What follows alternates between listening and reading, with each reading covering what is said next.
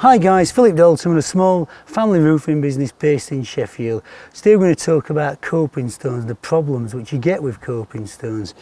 Here are coping stones what's been on about 10 years, but these are sand-faced, they're quite rough, and what happens, moss tends to stick to them and grow, and then you get dirty green runoff running off the coping stones. So what we're going to do, we're going to wire brush them and clean them up.